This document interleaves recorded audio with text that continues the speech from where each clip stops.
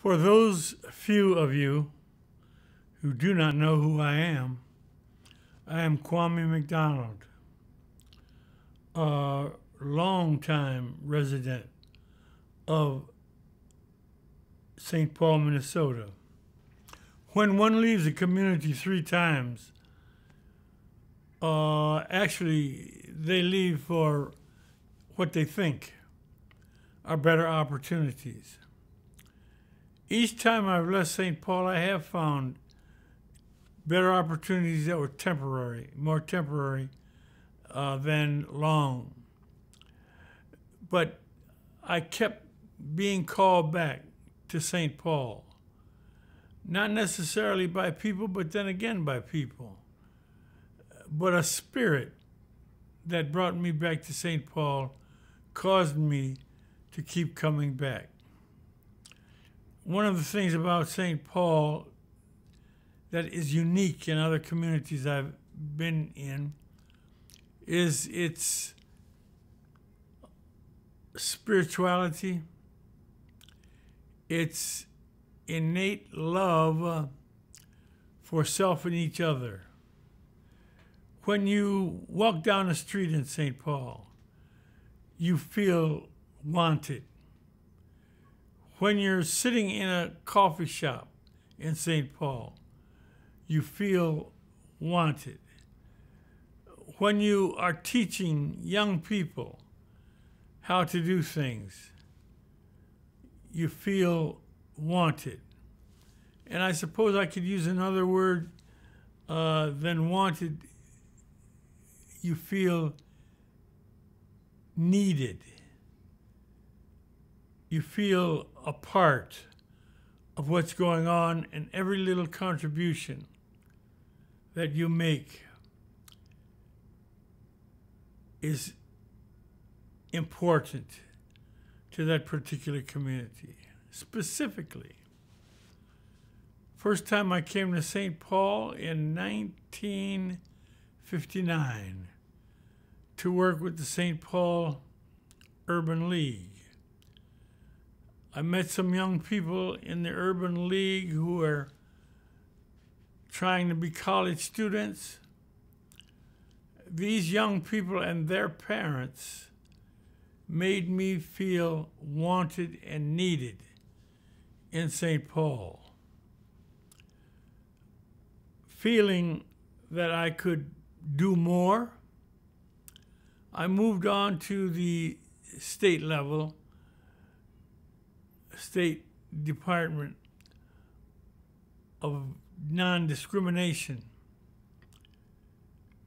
The thing that I wanted to do there, and I felt that I could do, was show people how to better get along and show both white and black and brown and gold and red that there's a place for them as well.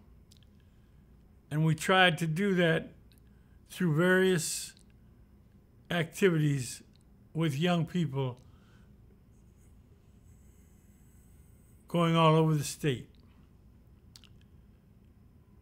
I then had an opportunity to go to another place that I love, and that's in North Carolina.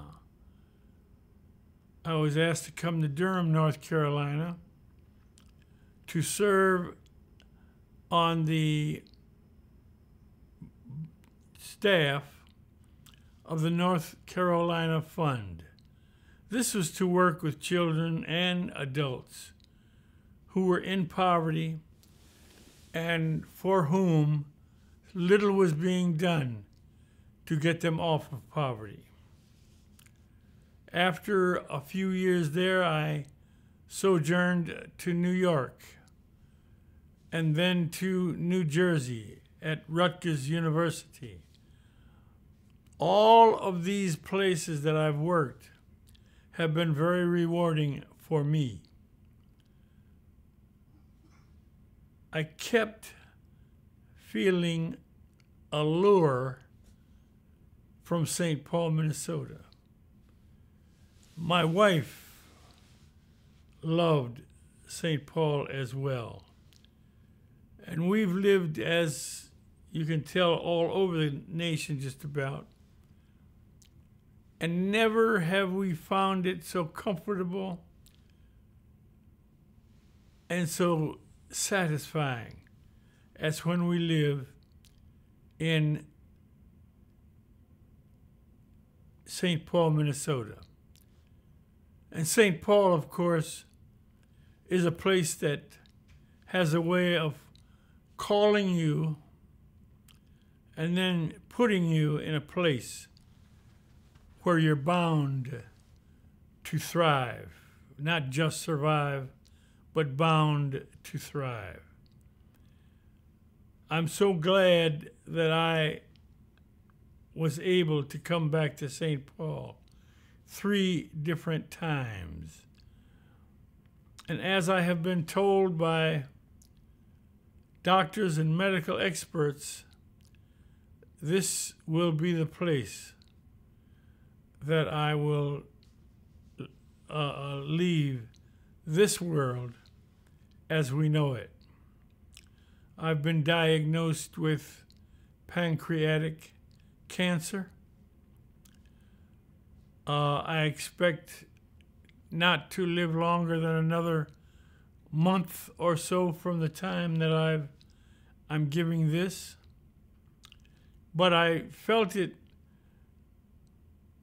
an obligation to talk to people about St. Paul, to talk to people about the vast human, physical, and fiscal resources in St. Paul that can cause one to benefit, not only to survive, but to thrive as well. I have just finished teaching courses at Johnson. I have taught at University of Minnesota, have taught at Concordia College. But my most recent activities at Johnson High School with the youngsters there and the faculty and staff have made me feel worthwhile. I spent the last 3 years working at Johnson High School and also volunteering in various organizations that work with young people. I have found that as I work with young people, I am fulfilled. When I say fulfilled, I mean that I'm fortunate to have been around long enough to see some of those young people grow and be of service to the community.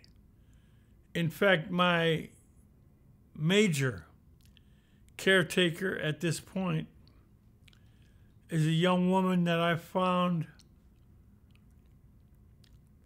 at 16 years old and a student in Central High School by the name of Mary Kay Boyd. She is as perfect a person as I know. There are several people I could name who have been a part of my life and I a part of theirs.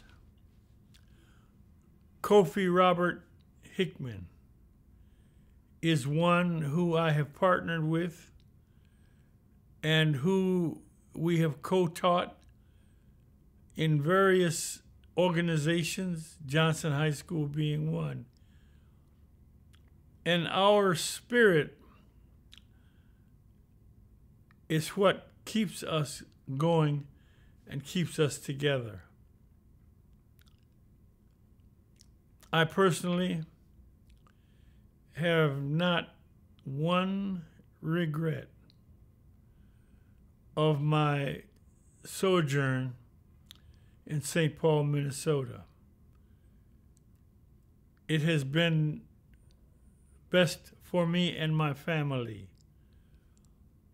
And in all of these travels, I have to mention my wife, Mary, who for 53 years was at my side, oftentimes pushing, many times pulling, but she was always at my side and assuring that we would have co-success in those things that we did. She, of course, is a highly decorated teacher who has done so much for many kids in many schools and caused them to prosper. And for over 50 years, we've had a son, Mitchell, who is carrying on the work that we have tried to be successful in. I am now at the point where I am ready to move on to my next life. If it were not for the people of St. Paul, and yes, other communities as well, Durham, state of Washington,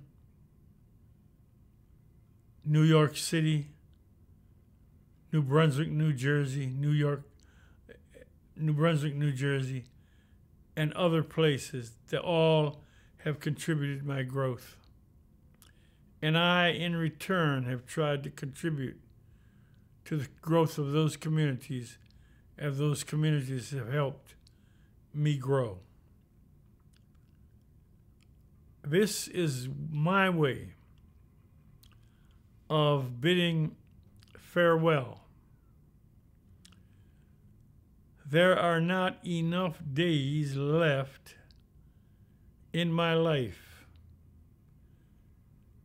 to discuss each and every experience that I've had, nor is there time or space for me to share with you all of those things that I would like to convey. But let me just say this, that a way of making sure that you give all that you can give and that you get all that you can get is to give of self and help other people give of self. Always remember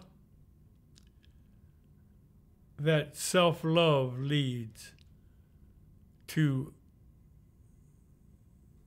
self-initiative, which leads to advancement of self. And remember this, that one cannot advance by self without advancing along with others, being pulled by others, being pushed by others, and also, as we say, hooking up. There's much more I could say, but again, as I said before, we would be here for the rest of this century, and it just got started 11 years ago. Thank you very much.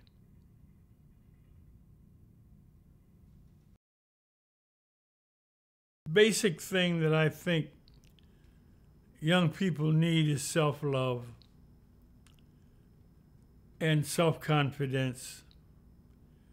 If you love yourself, you will never let you down.